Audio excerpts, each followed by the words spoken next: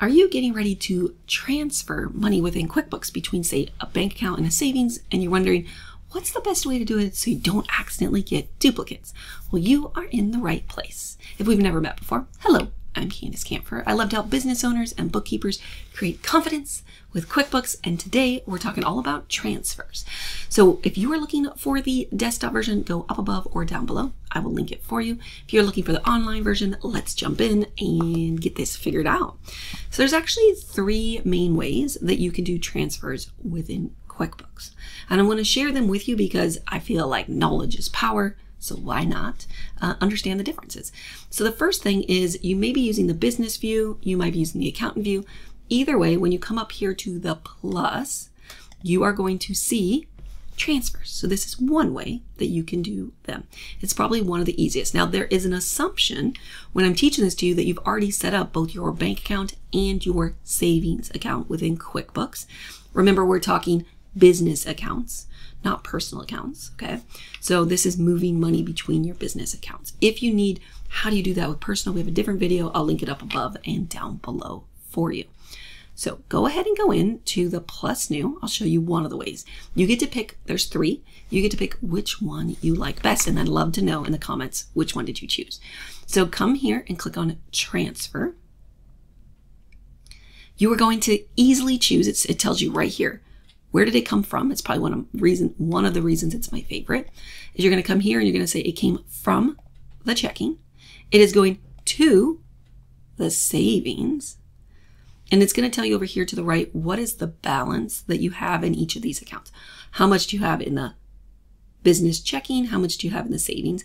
This is based off of QuickBooks. It may not be accurate depending on if you're current with your data entry. Then you're going to put in the amount you're transferring. Remember, because we're impacting moving money between two asset accounts, one transaction takes care of both of the accounts. So we're going to put in $150 here.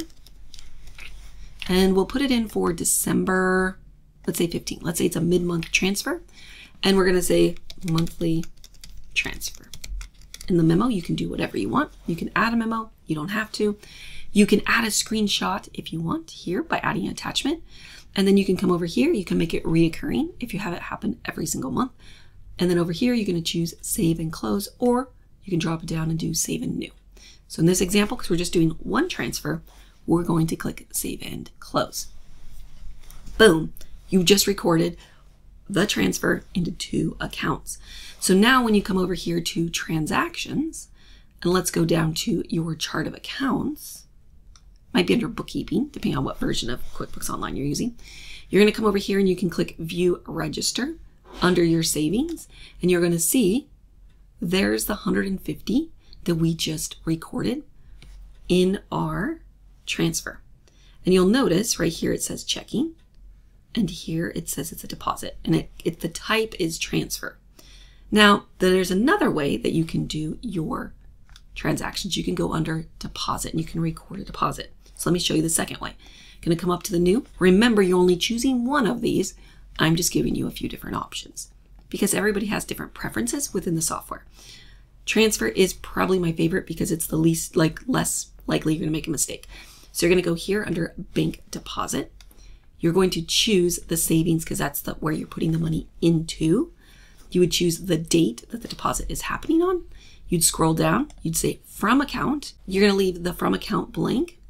And then under account, you're going to choose your checking. This is where the money is coming from, okay? So this is where it's going into, and this is where it's coming from in this example.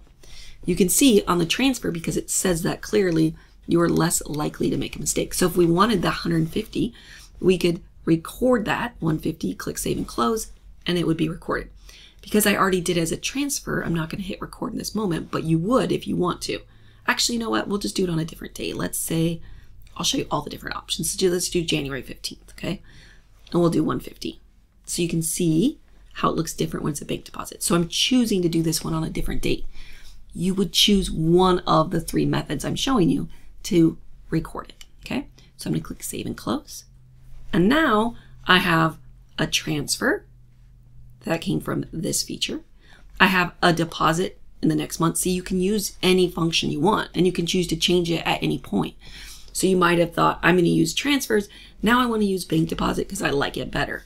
It doesn't matter. You can choose to switch at any point. Just stay consistent once you've decided so you don't accidentally mess it up. Okay. So now we see all of these transactions. And if we move over to the checking account as the type of register, you'll see the different transactions in here as well. Remember, you only need to record it once to have the different transactions. All right, now let's go over to the bank feed and let me show you the third way that you can enter it. So we're gonna go under transactions, we'll go to the bank, and we're on savings. Now you're going to see there's a transaction here. It's because it's already been recorded. So if you've already recorded as a transfer or you've already recorded as a deposit in the bank feed, you would match it, okay? That way you've only entered it once. If it hasn't already been added and you wanna record it straight in the bank feed, you would click record and then you would choose that it came from the checking account and you would click add. Now be careful. If you have the opportunity to match, always look to see what the date is, make sure that it matches the exact transaction. And instead of adding it again, if you've already used the transfer or the bank deposit feature, when you come to the bank feed, you just want to match it because it's just telling the system. So what is a bank feed? Let's just talk about that for a moment. It's where you've synced QuickBooks with your bank and it brings in all the transactions, okay? That doesn't mean they haven't already been added. If there's an opportunity to match them, that's where you need to know if you're using adding the features within QuickBooks or if you're matching them in the bank feed. Typically do one or the other. I gave you 3 options to enter your transfers, but you get to pick which one is best for you. Let me know below. What did you pick? Are you going to do the transfer? Are you going to record the deposit? Or are you going to record it directly in the bank feed as a transfer? Or are you going to just match it in the bank feed because you chose one of the other options? Okay, this is actually super powerful, knowing that the bank feed brings it in and you get to choose, are you matching it or are you adding it?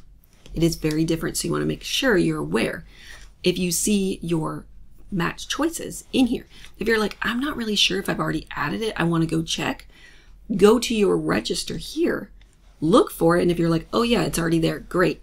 That tells you that all you need to do is match it. And this is one of the biggest mistakes I often see people making.